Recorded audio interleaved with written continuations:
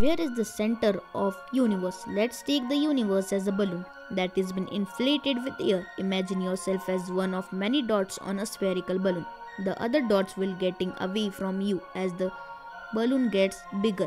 In fact, every dot is getting further from each other at the same rate.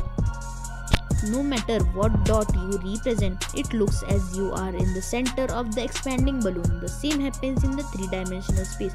So the answer is the center of the universe is everywhere.